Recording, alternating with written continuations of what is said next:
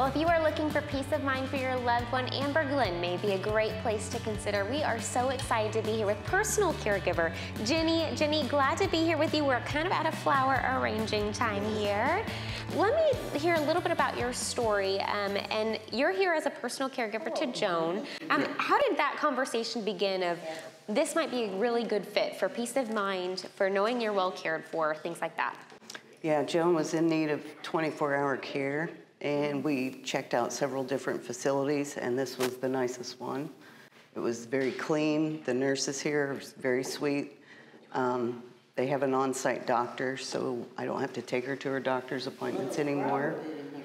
They keep them busy. They have lots of activities and flowers, flower arranging. Yeah. We do a lot of games and bingo and play ball. Yeah. She enjoys the garden outside and the waterfall.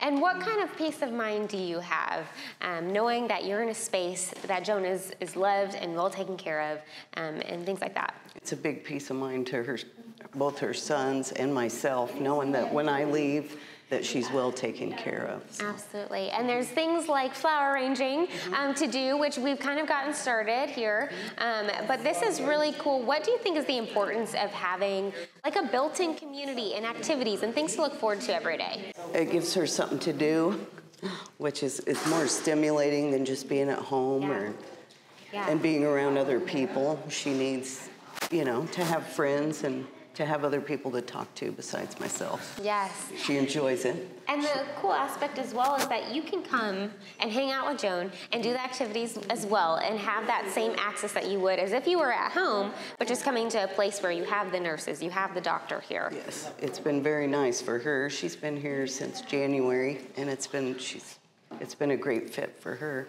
Yeah.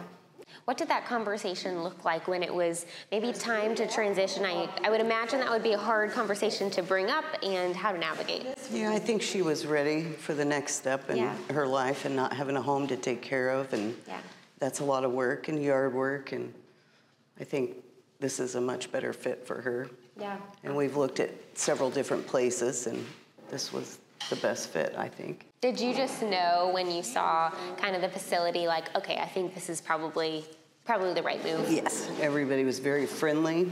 And they'll take good care of them here. Yes, absolutely. As long as you have that community, that lifestyle built in, and then of course if you have some activities like this every single day. And they have activities all day, so there's always something for them to do. And they have coffee and chat, and she enjoys that. And she's made a lot of friends here. Yeah. Yeah.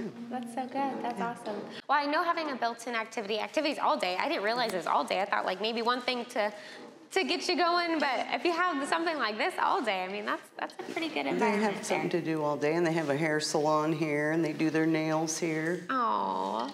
So you can get the true pampering experience, do a little flower arranging, go get your hair done, go get your nails done, have some coffee, chat with friends, and then you can, of course, have your family and friends visit as much as you'd like. Well, we've definitely gotten a really good glimpse of some of the neat things that are going on here at Amber Glen, and of course, we appreciate hearing a personal testimony of someone who has a loved one here.